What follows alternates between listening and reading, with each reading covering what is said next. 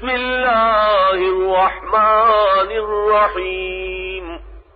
هو الذي أرسل رسوله بالهدى ودين الحق ليظهره على الدين كله وكفى بالله شهيدا محمد رسول الله والذين معه وشداء على الكفار رحماء بينهم تراهم ركعا سجدا يبتغون فضلا من الله ورضوانا سيماهم في وجوههم من أثر السجود ذلك مثلهم في التوراة ومثلهم في الإنجيل كزرع أخرج شطأه فآزره فاستغلظ فاستوى على سوقه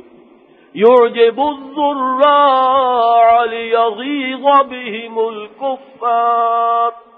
وعد الله الذين آمنوا وعملوا الصالحات منهم مغفرة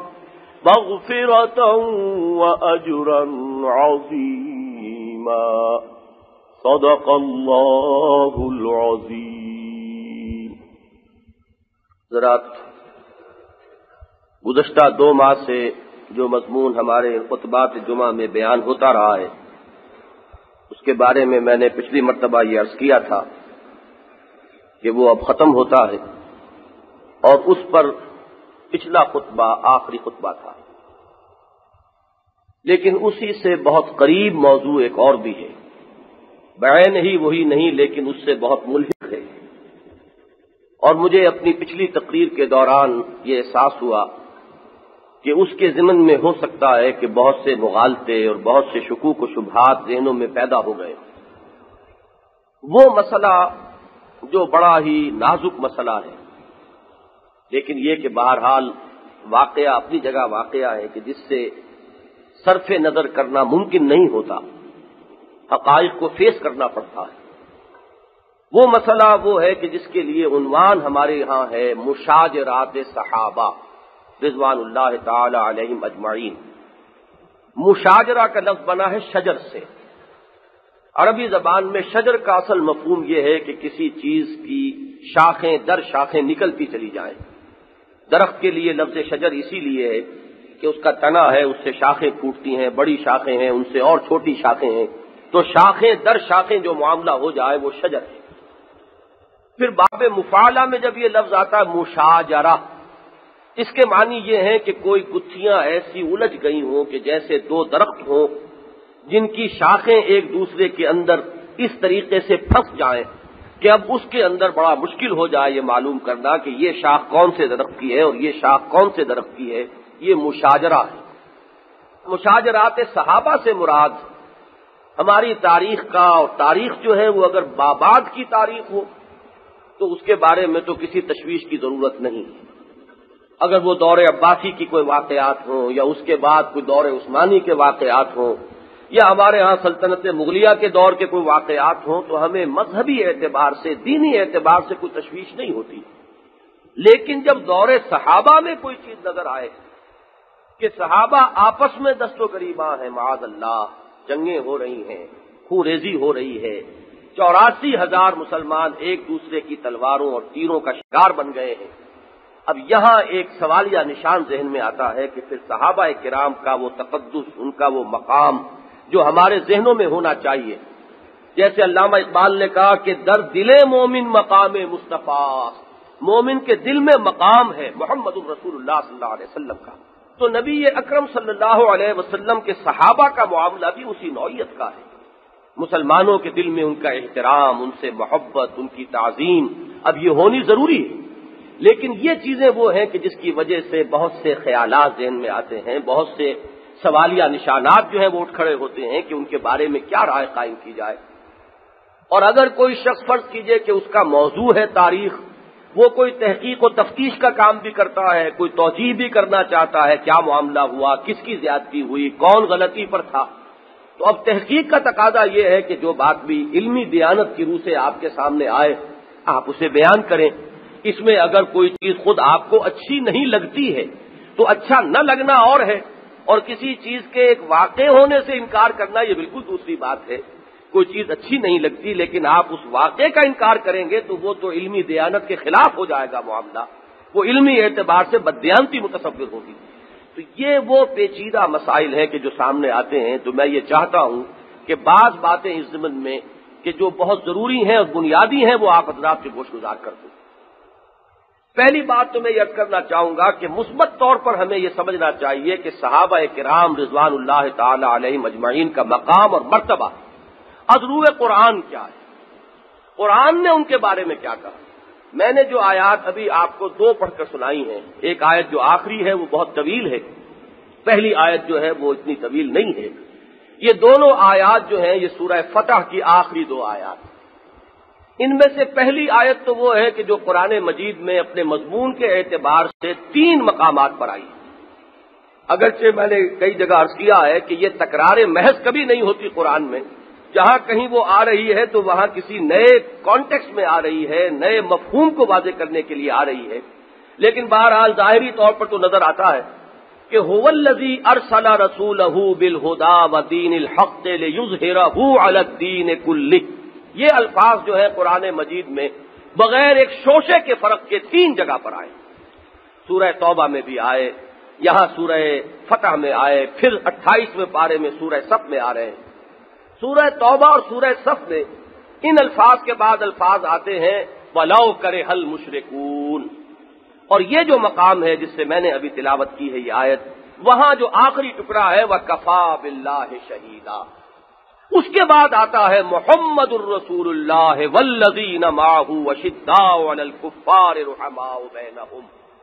یہاں جو یہ آیت آئی ہے بطور تمہید آئی ہے اس مضمون کے لیے جو اس کی بعد والی آیت میں آ رہی ہے. پہلی اس آیت پر اگر آپ توجہ مرتکز کریں تو اس میں نبی اکرم صلی اللہ علیہ وسلم کا مقصد بعثت بیان ہوا. اللہ نے اپنے رسول کو کیوں بھیجا ہے، ان کے بھیجنے کی غرض کیا ہے، غایت کیا ہے، مقصد بعثت محمدی علیہ الصلوۃ والسلام کیا ہے، اسے اچھی طرح سمجھ لو. اس لیے کہ مقصد کے تعین ہی سے پھر کسی شخصیت کے اپنے مقام اور مرتبے کا تعین ہوتا ہے. کسی نے اپنے سامنے گول کیا رکھا تھا، آئیڈیل کیا تھا، مقصد کیا معین کیا تھا، تبھی آپ طے کریں گے کہ وہ کہاں تک پہنچ سکا، کس حد تک اس کی تکمیل کر سکا یا نہیں کر سکا. کسی بھی شخصیت کی اگر اسیسمنٹ ہے تو ظاہر بات ہے کہ اس کے لیے پہلے آپ کو معین کرنا ہوگا کہ اس نے اپنے پیش نظر مقصد کیا معین کیا تھا. پھر ہم سوچیں گے کہ وہ اس میں کس حد تک کامیاب رہا اور کس طریقے سے اس نے اس مقصد کی تحصیل کی. دوسری بات یہ ہوگی کہ آپ دنیا میں تعلقات جو ہیں علائق دنیاوی ان کو بھی ایسس کرتے ہیں. کسی بھی شخص کو اپنے رفقاء اور اپنے ساتھیوں کا معاملہ جو ہے، ان کی تعلیم، ان کی تربیت یا ان کے ساتھ جو وہ اپنا قلبی تعلق رکھتا ہے، اس میں بھی اصل فیصلہ کن چیز یہ دیکھنی ہوتی ہے کہ میرا مقصد کیا ہے، میرے مقصد میں کون میرا ساتھی ہے. ایک تو یہ ہے کہ رشتے ہیں، تعلقات ہیں، دنیا کے اندر وہ ساری چیزیں جو ہیں ہماری رشتہ داریاں، کچھ دوستیاں جو ہیں وہ ویسے ہی ہوتی ہیں، بس ایسے ہی مجھے کوئی شخص پسند ہے اور میں اس سے کوئی دوستی رکھتا ہوں. کسی سے ویسے ہی مجھے بغض اور عداوت ہو گئی ہے، مجھے وہ شخص اچھا نہیں لگتا. یہ بھی اس طرح کی دوستیاں اور ایسی دشمنیاں بھی دنیا میں ہوتی ہیں. لیکن ایک ہوتی ہے مقصدی دوستی، مقصدی رفاقت. اب ظاہر بات ہے کہ اس رفاقت کو اگر آپ معین کریں گے اور اس کو ایسس کریں گے، اس کے لیے بھی اس مقصد کا تعین ضروری ہے. یہ رفاقت کس غرض و غایت کے لیے. لہذا دونوں اعتبارات سے جو آیت آئی ہے پہلے وہ بہت ہی معنی خیز ہے. هو الذی ارسل رسولہ بالہدی ودین الحق لیظہرہ علی الدین کلہ. وہی ہے اللہ جس نے بھیجا اپنے رسول کو صلی اللہ علیہ وسلم. 2 چیزیں دے کر بھیجا، الہدی کتاب ہدایت، ہدایت کاملہ قرآن مجید جو ہدی للناس بھی ہے، ہدی للمتقین بھی ہے. اور ایک اور چیز دے کر بھیجا ودین الحق، دین حق دے کر بھیجا. یہ دین حق جو دے کر بھیجا تو کس لیے؟ کیا صرف اس لیے کہ اس کی تلاوت ہو، اس کے لیے کوئی مدح سرائی ہوتی رہے، اس کی تعریف کی جاتی رہے، یا اس لیے کہ وہ دین، وہ نظام دین جو ہے وہ تو در حقیقت اس کے معنی اگر کوئی بنتے ہیں تو اس وقت جبکہ وہ قائم ہو اور نافذ ہو. جب تک کہ کوئی نظام قائم نہیں ہے اچھے سے اچھا نظام آپ دنیا کے سامنے پیش کر دیجئے، نظری اعتبار سے کتابوں میں لکھ دیجئے، اعلیٰ سے اعلیٰ نقشہ کھینچ دیجئے، وہ بیکار ہیں، بے معنی ہیں، وہ کوئی حجت نہیں بن سکتے جب تک کہ آپ اس نظام کو دنیا میں قائم کر کے نہ دکھا دیں، چلا کر نہ دکھا دیں۔ ورنہ آپ کے علم میں ہے کہ ریپبلک نامی کتاب لکھی افلاطون نے، کب لکھی؟ سمجھیے کہ حضرت مسیح علیہ السلام سے بھی 300-400 برس پہلے وہ کتاب لکھی جا رہی ہے، آج اس کو تقریباً 2,000 برس ہونے کو آ گئے، لیکن وہ کتاب جو ہے چاہے وہ اپنی جگہ پر کتنا ہی اس نے اپنی لیاقت اور ذہانت کا اس میں ثبوت دے دیا ہو، نظام ایسے ہونا چاہیے، حکومت ایسے ہونی چاہیے، سوسائٹی کو اس طریقے سے آرگنائز کرنا چاہیے،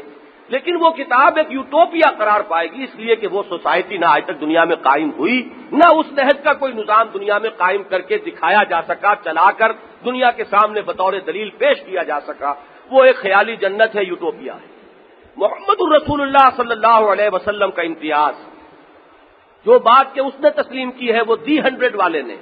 وہ سب سے بڑا امتیاز یہ ہے کہ انہوں نے وہ نظام قائم کر کے دکھایا ہے، انہوں نے اس نظام کو چلا کر دکھایا ہے، اس کا عملی نمونہ پیش کیا ہے، صرف ایک تعلیم نظری سطح پر نہیں دی ہے بلکہ عملاً اس کو قائم کیا۔ تو یہ ہے اصل میں وہ امتیازی مقام محمد الرسول اللہ صلی اللہ علیہ وسلم کا، اور یہ امتیاز جو ہے ہر اعتبار سے ہوگا۔ عام لوگوں سے تو جو امتیاز ہے سو ہے، اس کے تو یہاں بیان کرنے کا موقع نہیں ہے، اور دنیا میں بڑے بڑے لیڈر اٹھے ہیں، بڑی بڑی شخصیتیں اٹھی ہیں، ان سے تقابل اس وقت جو ہے وہ پیش نظر نہیں ہے۔ خود رسولوں کی جماعت میں جو امتیازی مقام ہے محمد الرسول اللہ صلی اللہ علیہ وسلم کا، وہ جو مقدس ترین جماعت ہے، اس میں امتیازی مقام یہ ہے کہ آپ ہی ہیں وہ واحد رسول اللہ کے صلی اللہ علیہ وسلم جنہوں نے ایک مکمل انقلابی جد و جہد کے ذریعے سے اپنی حیات طیبہ میں کل 22 برس کی محنت و مشقت اور جد و جہد کے نتیجے میں وہ نظام دین حق بتمام و کمال قائم کر کے دکھا دیا۔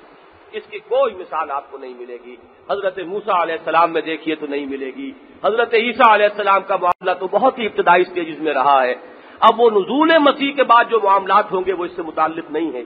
حضرت ابراہیم علیہ السلام جو امام الناس ہیں، ابو الانبیاء ہیں، خلیل اللہ ہیں، ان کو اگر آپ بلا تشبیہ اگر بات سمجھنا چاہیں، ان کا کارنامہ حیات بالکل اس بوڑھے باغبان کے مانند ہے جو کہیں درخت لگاتا ہے، اگرچہ اسے پتا ہے کہ اس درخت کو پھلتے پھولتے دیکھنا میرے لیے ممکن نہیں ہے، میں لگا رہا ہوں اگلی نسلوں کے لیے۔ انہوں نے توحید کی دعوت کے مراکز قائم کر دیے، کوئی ایک مرکز جو ہے وہ یہاں بیت اللہ کی تعمیر ہو گئی، ربنا لیقیموا الصلاۃ، اپنی اولاد میں سے ایک شاخ جو ہے اس کو وہاں آباد کر دیا، انی اسکنت من ذریتی بواد غیر ذی زرع عند بیتک المحرم ربنا لیقیموا الصلاۃ۔ اپنے دوسرے بیٹے کو کنعان میں بٹھا دیا، اپنے ساتھ جو ہجرت کر کے آئے تھے وطن سے بھتیجے حضرت لوط علیہ السلام کو، انہیں وہ صدوم اور عمورہ کی بستیوں کی طرف بھیج دیا، وہاں جا کر دعوت خیر دو اور دعوت توحید دو۔ لیکن یہ کہ کوئی دعوت پھل پھول کر نتیجہ خیز ہو کر دنیا میں اس کے ایک صورت نظر آئی ہو کہ یہ ہے اللہ کا دین، توحید ایک نقطہ ہے، لیکن جب وہ پھیل کر ایک نظام زندگی کی شکل اختیار کرتا ہے تو یہ صورت اس کی بنتی ہے، یہ آپ کو کسی اور رسول کے ہاں نظر نہیں آئے گی۔ یہ بات ہے صرف محمد الرسول اللہ صلی اللہ علیہ وسلم کی حیات طیبہ میں۔ اسی لیے یوں کہیے کہ آپ رسول کامل ہیں، رسالت کی تکمیل ہو گئی آپ پر، رسالت کے اعتبار سے گویا کہ آپ متمم الرسل، مکمل الرسل، رسالت کی تکمیل فرمانے والے۔ حضور نے بھی تشبیہ اپنے لیے یہ اختیار کی ہے کہ ایک بہت بڑا قصر تھا کہ جس کی تعمیر ہوئی ہے بہت خوبصورت، لوگ اس کے گرد چکر لگاتے تھے، دیکھتے تھے کچھ رکھنا ایک جگہ پر ہے، پتہ نہیں کیوں چھوڑ دیا گیا۔ میرے آنے سے اس قصر کی تکمیل ہو گئی، وہ سلسلہ رسالت جو ہے وہ اپنے عروج کو اور کمال کو پہنچ گیا۔ اب یہاں قابل غور مسئلہ یہ ہے کہ یہ جو جد و جہد تھی، ایک دعوت اور تبلیغ کا اپنا مرحلہ ہے، اس میں بھی ساتھیوں کی ضرورت ہے۔ حضرت مسیح علیہ السلام نے بھی اپنے کچھ ساتھیوں کو، حواریین کو تربیت دی، اور تربیت دے کر پھر بھیجا کہ جاؤ اب اس پیغام کو عام کرو، اور بڑا ہی پیارا خطبہ ہے حضرت مسیح علیہ السلام کا، متی کی انجیل میں کبھی پڑھیے،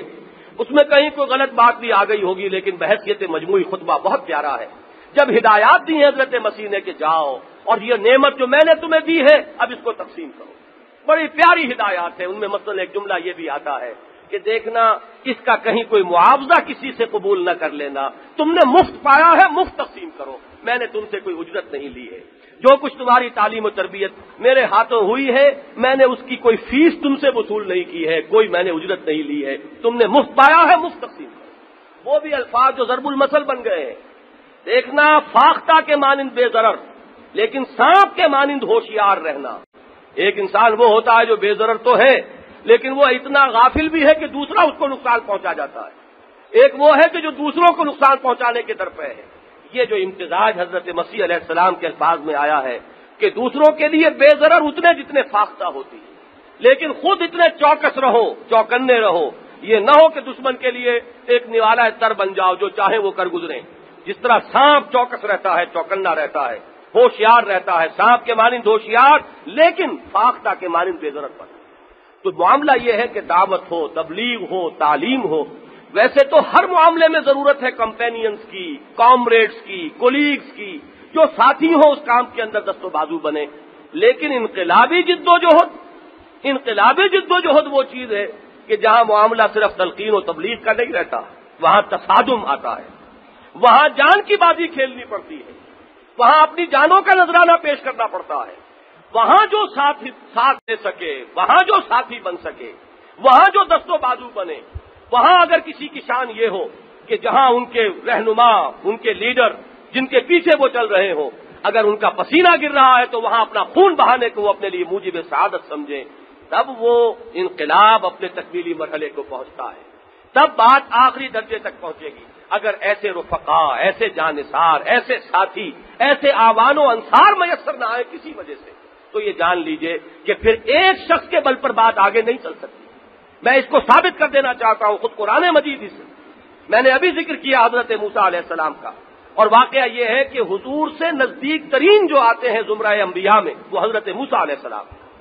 قرآن مجید میں وہ جو صاحب قصص القرآن ہیں مولانا حفظ الرحمان سہاروی، انہوں نے تمام رسولوں اور نبیوں کی جو وہ تاریخ مرتب کی ہے قرآن مجید سے، وہاں ساتھ ہی آیات کی تعداد بھی دے دی۔ حضرت نوح کے ذکر پہ کتنی آیات ہیں، حضرت ابراہیم کے ذکر پر کتنی آیات قرآن میں، حضرت نوح علیہ السلام کے ذکر پر 555 آیات قرآن مجید کی ہیں۔ 6500 آیات میں سے آپ ذرا غور کیجئے، 555 گویا کہ 13واں حصہ قرآن مجید کا حضرت موسیٰ علیہ السلام کے ذکر پر ہے، تو ذرا ان کی عظمت کا اندازہ کریں۔ لیکن ان کا حال بھی یہ ہے، حضرت موسیٰ کلیم اللہ، ان کا معاملہ بھی یہ ہے کہ جب انقلاب کا وہ مرحلہ آیا ہے جسے میں اس وقت جس کی طرف توجہ دلا رہا ہوں، انقلاب کبھی نہیں آتا کسی آرم کانفلکٹ، کسی بھی مسلح تصادم کے بغیر انقلاب نہیں آئے گا، نظام قائم نہیں ہوگا، کوئی نظام اپنی جڑ چھوڑنے کو تیار نہیں ہوتا۔ اس کی وجہ یہ ہے کہ جو نظام کہیں قائم ہے اس کے ساتھ ویسٹڈ انٹرسٹ ہوتا ہے، مفادات ہوتے ہیں، چودراہٹیں ہوتی ہیں، وہ ذرا سا وہ نظام ہلتا ہے تو آنچ آتی ہے چودراہٹوں پر، آنچ آتی ہے مفادات پر، آنچ آتی ہے منصبوں پر، تو ظاہر بات ہے کہ اگر وہ نظام اکھڑے گا تو ان کے ساتھ یہ پیوستہ جو کچھ چیزیں ہیں وہ ساتھ اکھڑیں گی۔ کچھ اور لوگ ہیں کہ جو اب آگے آئیں گے، جو کہا تھا وہ جو عرب کے سب سے بڑے خطیب تھے بعد میں ایمان لے آئے، لیکن وہ انہوں نے شکایت کی حضرت عمر کے زمانے میں رضی اللہ تعالیٰ عنہ، انہوں نے یہ کہا کہ ہم یہ دیکھ رہے ہیں کہ ہم قریش کے وہ چوٹی کے لوگ، اور حضرت عمر سے شکایتاً کہتے ہیں آپ کی محفل میں جب ہم آتے ہیں تو ہمیں تو جوتیوں میں جگہ ملتی ہے، اور وہ لوگ جو چھوٹے چھوٹے تھے، نوجوان تھے اور جن کی کوئی حیثیت نہیں تھی، وہ یہاں سب سے آگے بیٹھے ہوتے ہیں، آپ کے قریب ترین ہوتے ہیں۔ عبداللہ ابن عباس کو آپ نے اتنا مرتبہ دے دیا، یہ نوجوان، اور اس کو آپ اپنے قریب بٹھاتے ہیں۔ حضرت عمر نے اشارہ کیا سرحدوں کی طرف، انہوں نے جو یہ مقام حاصل کیا ہے ان سرفروشیوں کی بدولت کیا ہے، وہ جانثاریاں جو انہوں نے کی ہیں، محمد الرسول اللہ صلی اللہ علیہ وسلم کا جہاں پسینہ گرا وہاں انہوں نے اپنا خون بہایا ہے، یہ مقام انہوں نے اس کے طفیل حاصل کیا ہے۔ آپ تمہارے لیے بھی موقع ہے، وہ سرحدوں پر ابھی جنگیں ہو رہی ہیں، محمد کے مشن کی ابھی تکمیل کا مرحلہ ہے صلی اللہ علیہ وسلم، جاؤ وہاں جاؤ، ثابت کرو، show your worth, prove your worth, ثابت کرو کہ تم اہل ہو اس اعزاز کے، تو یہ اعزاز تمہیں بھی مل جائے گا، یہ کسی کو ایسے ہی نہیں مل گیا ہے۔ سہیل بن عمرو غالباً ان کا نام تھا، بہت بڑے خطیب تھے، اور جب صلح حدیبیہ کی نیگوسیشن ہو رہی تھی اس میں عربوں، ان میں قریش مکہ کی طرف سے نمائندے ہو کر وہی آئے تھے، وہ فتح مکہ کے بعد ہی مان لائے۔ بہرحال میں یہ عرض کر رہا تھا کہ یہ جو لوگوں نے جانثاریاں کی ہیں تب کہیں جا کر انقلاب کی تکمیل ہوئی ہے۔ یہاں اس آیت کے حوالے سے اصل میں صحابہ کرام کی شخصیت کو اجاگر کرنا مقصود ہے، ان کا مقام اور مرتبہ بتانا مقصود ہے۔ کہ یہ کمپینینز ہیں محمد رسول اللہ صلی اللہ علیہ وسلم کے. حضرت موسیٰ کے ساتھیوں نے جب وہ مرحلہ جنگ کا آیا تو صاف ٹکا سا جواب دے دیا، اذهب انت وربك فقاتلا انا هاهنا قاعدون. جائیے آپ اور آپ کا رب جنگ کریں، ہم تو یہاں بیٹھے، ہم لڑنے کے لیے تیار نہیں. اس لیے کہ وہ قوم جس سے لڑنے کے لیے کہا جا رہا ہے بڑی زور آور قوم ہے. ان فیہا قوما جبارین، بڑی زبردست قوم ہے، بڑے طویل القامت تھے وہ لوگ کہ جن سے لڑنے کا حکم دیا جا رہا تھا. لہذا ہمارے اندر سکت نہیں ہے، جاؤ خود لڑو، ہم یہاں بیٹھے. اس کے بعد نتیجہ کیا نکلا؟ ایک طرف تو یہ قرآن مجید ہمیں بتاتا ہے، یہ سورہ مائدہ میں تفصیل ہے، حضرت موسیٰ علیہ السلام کی طبیعت پر جو کیفیت پھر وارد ہوئی ہے. انہوں نے اللہ سے دعا کی، پروردگار انی لا املک الا نفسی واخی، مجھے اختیار تو ہے تو صرف اپنی جان کا اور اپنے بھائی ہارون کی جان کا اختیار ہے، ہم حاضر ہیں جو حکم ہو. لیکن اب یہ امت انکاری ہے، یہ جنگ کرنے کے لیے تیار نہیں. فافرق بیننا و بین القوم الفاسقین، اے اللہ ہمارے اور ان فاسقوں کے درمیان اب تفریق کر دے، ہمیں ان سے علیحدہ کر دے. اللہ کا رسول امت سے برات کا اظہار کر رہا ہے، اعلان بیزاری کر رہا ہے، اس لیے کہ یہ اب اس تقاضے کو پورا کرنے کے لیے تیار نہیں ہے، اپنا خون بہانے کے لیے، جانے دینے کے لیے آمادہ نہیں ہے. ایک طرف تو یہ معاملہ، اور دوسرے یہ کہ تاریخ کا پروسیس وہیں رک گیا، عمل وہیں رک گیا،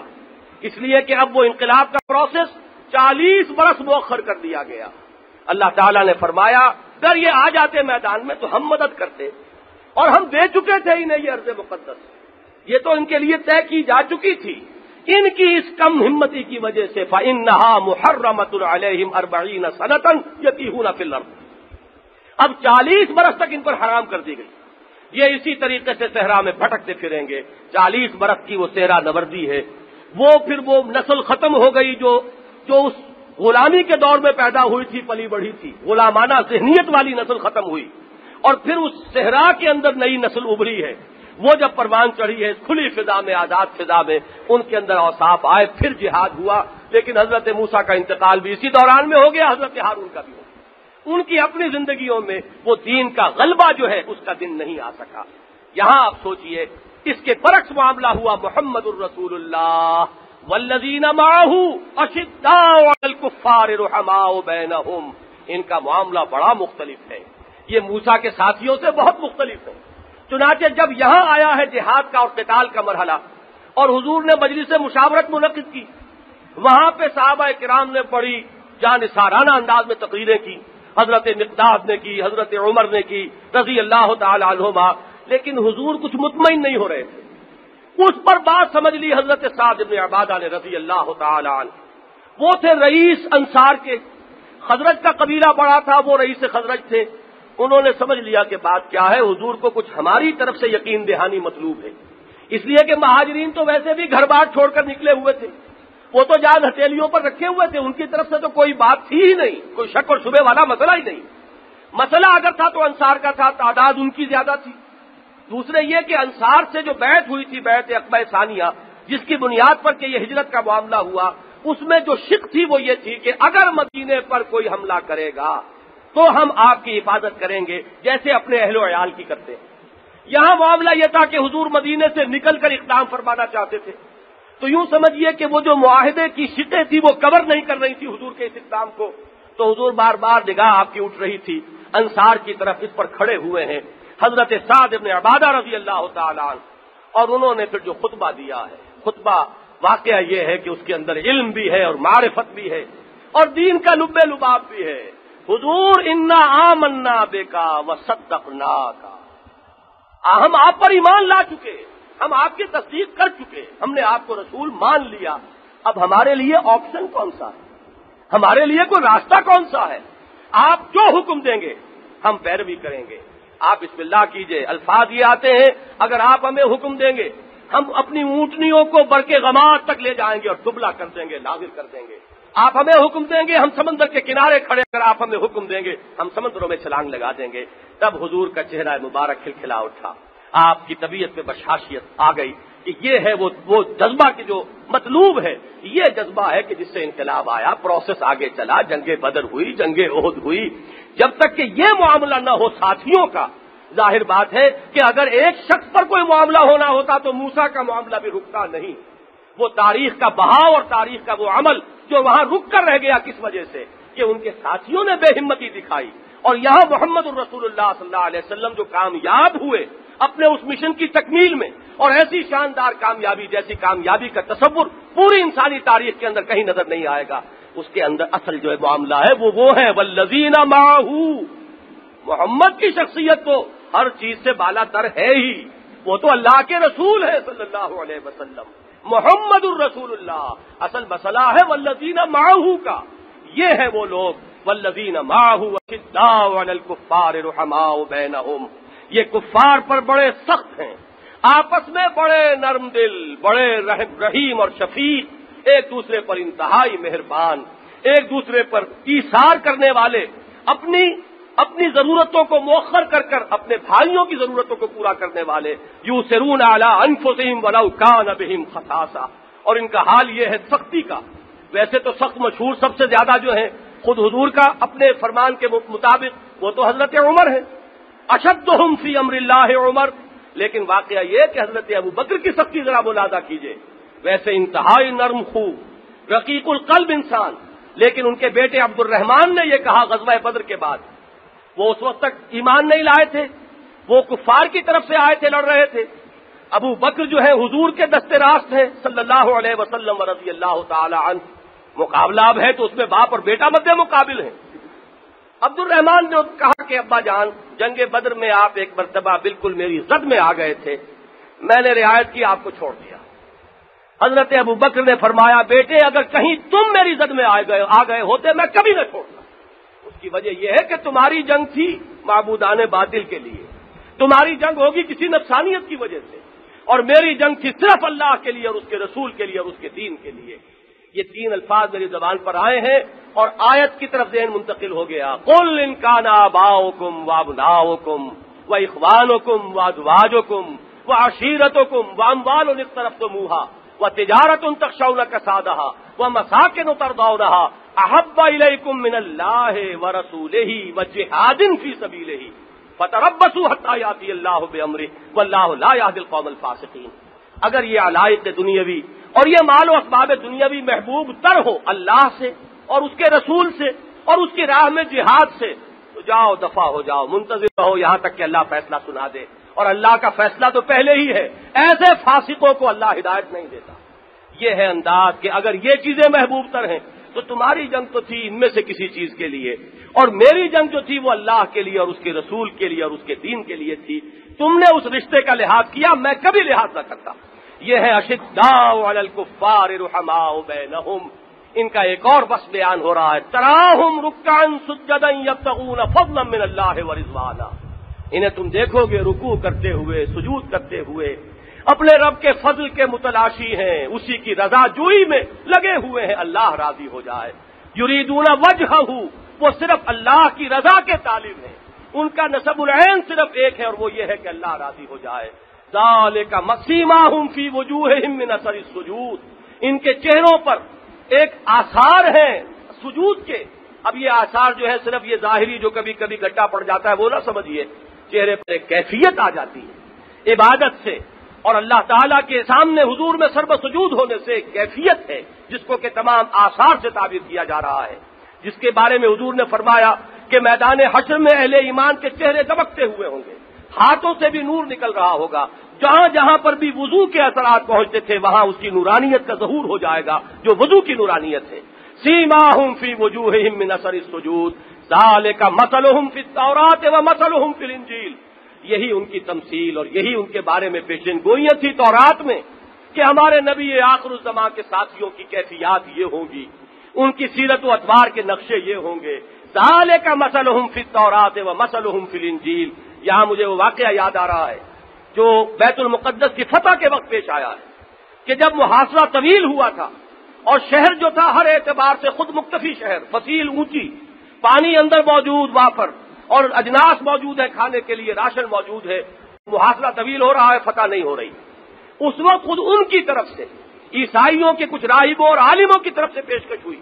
مسلمانوں تم یہاں قیامت تک پڑے رہو گے تو یہ شہر فتح نہیں ہوگا۔ ہاں ہماری کتابوں میں ایک درویش بادشاہ کی صفات لکھی ہوئی ہیں جن کے ہاتھ پر یہ شہر فتح ہونا ہے، جو یہاں تم لوگ ہمارے سامنے ہو ہمیں کچھ وہ آثار نظر نہیں آ رہے، مسلمانوں کو وہاں گئے ہوئے شام میں کافی وقت گزر گیا تھا، تو بہرحال کچھ نہ کچھ آثار وہاں کی آب و ہوا کے، کچھ لباس وہاں کا سا پہن رہے ہیں، کچھ انداز جو ہے ایک زرخیز ملک میں اور جس میں ہر طرف فراوانی ہے، تو اس کے کچھ آثار پیدا ہو گئے تھے۔ تو انہوں نے کہا کہ وہ آثار تمہارے اندر نظر نہیں آ رہے، لہذا تم پڑے رہو گے یہاں پر جب تک کہ وہ درویش جس کے آثار، جس کی صفات ہماری کتابوں میں ہیں وہ ہوگا تو یہ شہر فتح ہوگا، ورنہ نہیں۔ حضرت ابو عبیدہ تھے اس وقت رضی اللہ تعالی عنہ، جو وہاں کماندار تھے، انہیں فوراً ذہن منتقل ہوا کہ یہ ہو نہ ہو عمر فاروق ہے رضی اللہ تعالی عنہ، وہ درویش بادشاہ موجود ہے، اسے کیوں نہ بلا لیا جائے۔ چنانچہ ریکویسٹ گئی محاذ جنگ سے، حضرت عمر آئے رضی اللہ تعالی عنہ، انہوں نے فصیل پر سے دیکھا ہے اور اپنی کتابوں میں جو بھی اوصاف لکھے ہوئے تھے ان سے ٹیلی کیا ہے اور دروازے کھول دیے بغیر کسی کشت و خون کے، کوئی خوریزی نہیں ہوئی اور شہر کھل گیا۔ ذالک مثلہم فی التوراۃ ومثلہم فی الانجیل کزرع اخرج شطأہ فآزرہ، یہ جو جماعت ہے مقدس محمد کے ساتھیوں کی صلی اللہ علیہ وسلم ورضی اللہ تعالی عنہم اجمعین، ان کی ساتھیوں کی جماعت کو تشبیہ دی جا رہی ہے کہ جیسے کوئی کسان کوئی پودا لگاتا ہے، وہ پودا پھلتا ہے، پھولتا ہے، پہلے اس کا اقوا نکلتا ہے، پھر وہ ذرا اپنے تنے پر کھڑا ہوتا ہے، وہ تنا گدراتا ہے اور پھر وہ اپنی پوری اس پختگی کو پہنچتا ہے، برگ و بار لاتا ہے۔ ظاہر بات ہے جیسے جیسا پودا پھلے پھولے گا، وہ پودا لگانے والا جو کسان اور کاشتکار ہے اس کا دل بھی کھلتا چلا جائے گا، اس کو خوشی ہوگی، مسرت ہوگی، لیکن دشمن جو ہے وہ جلیں گے۔ یہی معاملہ ہے اس جماعت صحابہ کا رضی اللہ تعالی عنہم، کزرع اخرج شطأہ فآزرہ فاستغلظ فاستوى علی سوقہ یعجب الزراء لیغیظ بہم الکفار، وہ جو کاشتکار ہے، کاشتکار کون ہے؟ یہ کھیتی صحابہ کرام کی جو ہے اس کا بونے والا کون؟ وہ ہے محمد الرسول اللہ صلی اللہ علیہ وسلم۔ ان کا دل باغ باغ ہو رہا ہے، میری لگائی ہوئی یہ کھیتی برگ و بہار لا رہی ہے، یہ پھلی ہوئی ہے، یہ باغ پھلا ہوا ہے اور پھلوں سے لدا ہوا ہے، تو یہ کیفیت جو ہے یعجب الزراء بہت اچھی لگ رہی ہے اس کاشتکار اور کسان کو، لیغیظ بہم الکفار، کفار جو ہے ان کے دل کے اندر آگ لگی ہوئی ہے، اس جماعت سے حسد کے اندر جلے جا رہے ہیں اور مرے جا رہے ہیں۔ قل موتوا بغیظکم ایک جگہ آیا ہے، مر جاؤ اپنے اس غیظ کو اپنے دل میں لیے ہوئے، لیکن یہ کہ یہ کھیتی پھلی پھولے گی، یہی وہ کھیتی ہے جس کے بارے میں سورہ نور میں فرمایا وعد اللہ الذین آمنوا منکم وعملوا الصالحات لیستخلفنہم فی الارض، اللہ کا وعدہ ہے اے صحابہ کی جماعت، اللہ کا وعدہ ہے تمہارے ساتھ کہ تمہیں خلافت عطا فرمائے گا زمین کی، کما استخلف الذین من قبلکم، جیسے کہ خلافت عرضی اللہ نے عطا فرمائی تھی سابقہ رسولوں کی امتوں کو، سلیمان اور حضرت داؤد علیہ السلام، ان کی سطوت کو ذرا یاد کرو، محمد کے غلام جو ہے صلی اللہ علیہ وسلم وہ ان سے کہیں آگے نکل جائیں گے۔ کما استخلف الذین من قبلہم ولا یمکنن لهم دینہم الذی ارتضی لهم ولا یبدلنہم من بعد خوفہم امنا، ان کے دین کو تمکن عطا فرمائے گا، غلبہ عطا فرمائے گا۔ اور یہ جو حالت خوف ہے جس میں سے اس وقت تم گزر رہے ہو کہ معلوم ہوتا ہے کہ دشمنوں کے نرزے میں ہیں اور 32 دانتوں کے مابین ایک زبان آئی ہوئی ہے، ایک وقت آئے گا کہ امن ہوگا، کوئی تمہیں اندیشے نہ رہیں گے، اللہ تمہیں غلبہ عطا فرمائے گا۔ یہ ہے صحابہ کی جماعت ادرو قرآن جن سے وعدے کیے گئے۔ میں اس دوسری آیت کے حوالے سے یہ بھی عرض کر دوں، حضرت علی رضی اللہ تعالیٰ عنہ نے اسی آیت کو بنیاد بنایا تھا اپنے ایک استدلال کی، ان کا خطبہ نہج البلاغہ میں موجود ہے، آج بھی موجود ہے۔ معاملہ یہ پیش آ گیا تھا کہ جب ایران میں جنگ جاری تھی تو ایک مرحلہ ایسا آیا کہ مسلمانوں کو کچھ ریورسل ہوئی، محسوس ایسا ہوا کہ کہیں شکست نہ ہو جائے، یہ پورے سیلاب کا رخ نہ بدل جائے۔ حضرت عمر نے اس وقت ایک فیصلہ کیا کہ میں خود جاؤں گا محاذ جنگ پر، اس لیے کہ یہ معاملہ جو ہے ایک دفعہ آپ کو معلوم ہے اگر ٹیبلز آر ٹرن تو پھر معاملہ جو ہے روکنا بڑا مشکل ہو جائے گا، لہذا میں خود جاؤں گا محاذ جنگ پر اور خود قیادت کروں گا مسلمان افواج کی۔ اس وقت مجلس مشاورت میں جو شورا تھی اس میں حضرت علی نے کھڑے ہو کر خطبہ دیا، انہوں نے اسی آیت کے کو استدلال کی بنیاد بنایا اور کہا کہ یہ جہاں تک اللہ کے دین کے غلبے کا تعلق ہے وہ تو ہو کر ہی رہنا ہے، اس میں کسی شک و شبے کی گنجائش ہی نہیں، یہ تو اللہ کا وعدہ ہے، اللہ کا وعدہ جھوٹا نہیں ہو سکتا۔ وَمَنْ أَصْدَقُ مِنَ اللَّهِ حَدِيثًا وَمَنْ أَصْدَقُ مِنَ اللَّهِ قِيلًا، یہ تو ہو کر رہے گا، یہی آیت پڑی۔ اس لیے آپ کوئی فکر میں مبتلا نہ ہو، فکر مند نہ ہو، پریشان نہ ہو، وقتی سی کوئی بات آ گئی ہے، لیکن اللہ کا یہ وعدہ ہو کر رہے گا۔ البتہ آپ کا یہاں سے مرکز سے ہلنا ٹھیک نہیں ہے. چکی کی مثال، چکی کا لفظ استعمال کیا. آپ عرب کا اس وقت مرکز ہیں. امت کے لیے آپ بالکل وہی حیثیت رکھتے ہیں جیسے چکی کے وہ درمیان میں کلی ہوتی ہے جس کے گرد کے وہ چکی کا پارٹ گھومتا ہے. آپ اگر یہاں سے ہل گئے تو اس کا بھی اندیشہ ہے کہ شیرازہ منتشر ہو جائے. اس کا بھی اندیشہ ہے کہ دشمن طاق لے کے یہی ہے. اگر کسی طریقے سے پورا زور لگا کر آپ کی زندگی کا چراغ گل کر دیں تو یہ سارا کا سارا معاملہ تلپٹ ہو جائے گا. یہ جو تقریر کی ہے حضرت علی رضی اللہ تعالی عنہ نے، آخر وہ جو قول مشہور ہے حضرت عمر کا، لولا علی لہلک عمر، اگر علی نہ ہوتے تو عمر ہلاک ہو جاتے. بہترین مشورہ دینے والے، بہترین بات سجھانے والے، انتہائی خلوص اور اخلاص کے ساتھ تعاون جو کیا، ابو بکر کے ساتھ کیا، عمر کے ساتھ کیا، عثمان کے ساتھ کیا رضی اللہ تعالی عنہم اجمعین. اس لیے کہ محمد الرسول اللہ والذین معہ اشداء علی الکفار، ان کی سختی جتنی تھی وہ دشمنوں کے لیے تھی. رحماء بینہم، باہم تو وہ انتہائی شفیق ہیں، انتہائی ایک دوسرے پر مہربان ہیں، انتہائی مخلص ہیں ایک دوسرے کے لیے. تو یہ ہیں شہادتیں جو ہمیں تاریخ دے رہی ہے، جو قرآن مجید دے رہا ہے. البتہ وہ جو مسئلہ ایک سامنے آیا تو ایک بات تو میں کر چکا ہوں. میں نے ایک بات آپ کے سامنے تفصیل کے ساتھ رکھی کہ وہ جھگڑے جو ہوئے اس کے پشت پر سازش تھی دشمنوں کی. سازش اتنی شدید تھی، وار اتنا کاری تھا کہ سب کے سب لوگ جیسے کہ بند کر رہ جاتے ہیں، جیسے کہ متحیر ہو کر رہ جائیں کیا کریں کیا نہ کریں. فتنے کا ایسا غلبہ ہو گیا ہے، اتنا فتنہ پھیل گیا ہے، اس کا کوئی الزام نہ عثمان پر ہے رضی اللہ تعالی عنہ، نہ علی پر ہے رضی اللہ تعالی عنہ، نہ معاویہ پر ہے رضی اللہ تعالی عنہ. یہ صحابہ ہیں محمد رسول اللہ صلی اللہ علیہ وسلم کے. لیکن ایسا ہوتا ہے کبھی دو بھائیوں کے درمیان بات کسی طرح الجھتی ہے اور سلجھتی نہیں. دونوں طرف محبت بھی ہے، دونوں طرف وہ دل جو ہے وہ گویا کہ تڑپ بھی رہے ہیں، لیکن کچھ ہیں سازشی، کچھ ہے ان کے درمیان ایسی کیفیت پیدا کر دینے والے کہ وہ کسی طریقے سے معاملے کو سلجھنے نہیں دے رہے. یہ ہوتا ہے، عام مشاہدے کی بات ہوتی ہے. یہی معاملہ وہاں بھی ہے. علی نے اپنے دونوں جگر گوشوں کو کھڑا کر دیا ہے عثمان کے دروازے پر پہرا دینے کے لیے. اب علی سے بڑھ کر کیا کریں رضی اللہ تعالی عنہ. دونوں بیٹے ہیں، حسن اور حسین پہرے دار ہیں حضرت عثمان رضی اللہ تعالیٰ عنہ کے. لیکن یہ کہ اگر حضرت عثمان نے روکا ہوا ہے، علی کے ہاتھ تو بند گئے عثمان کے فیصلے سے. ان کا فیصلہ ہے کہ میں اپنی جان کی مدافعت میں کسی کلمہ گو کا خون بہانے کو تیار نہیں. یہ ہے وہ بات جس نے باندھ دیے ہاتھ علی کے، طلحہ کے، زبیر کے رضی اللہ تعالیٰ عنہ اجمعین، جن میں سے ایک ایک ہزاروں پر بھاری ہے. یہ معاملہ بالکل ایک طرف تو کھاتا جو ہے، الزام جس کو دینا ہے اس کو دیجیے، آپس میں نہ بانٹنے لگ جائیے. یہ الزام یہ تو در حقیقت اس دشمن کی سازش کی گویا کہ ایک اعلی کار بننے والی بات ہو جائے گی. دوسری بات، اس مسئلے کا پہلو اور بھی ہے جو میں آج بیان کرنا چاہتا تھا، لیکن اب وقت جو ہے وہ پورا ہو گیا ہے. میں اس پر انشاءاللہ تعالی اگلے جمعے میں بات کروں گا کہ صحابہ کرام کے ساتھ ہمارا مینٹل ایٹیٹیوڈ کیا ہونا چاہیے. ان کے باہمی اختلافات جو ہوئے تو ہوئے، ایک لفظ میں تو وہ یہ ہے کہ کف لسان، زبان روکو. ان کے بارے میں اگر اختلافات ہوئے ہیں، کوئی ججمنٹ پاس کرنا تمہارے لیے ضروری نہیں ہے. ان کے بارے میں دوسری بات یہ کہ نیک نیتی، اس کا دل میں یقین رکھو. کسی کے دل میں نفسانیت نہیں تھی، کسی کے دل میں بدنیتی نہیں تھی، کوئی دنیا کا طالب نہیں تھا. اگر یہ نہیں مانو گے تو در حقیقت زد پڑے گی محمد الرسول اللہ صلی اللہ علیہ وسلم پر. اس لیے کہ مین از known by the company he keeps. ان کے ساتھی، ان کے اگر جانثار، ان کے دائیں بائیں جو لوگ تھے، اگر ان کے بارے میں، ان کی نیتوں کے بارے میں اگر کوئی شک ہو جائے گا، یہ شک جو ہے سارا کا سارا اس کا سایہ جو پڑے گا وہ محمد الرسول اللہ صلی اللہ علیہ وسلم کی شخصیت پر پڑے گا. اس ضمن میں انشاءاللہ کچھ باتیں مزید اگلے جمعے میں عرض کروں گا. بارک اللہ لی ولکم فی القرآن العظیم ونفعنی وإیاکم بالآیات والذکر الحکیم.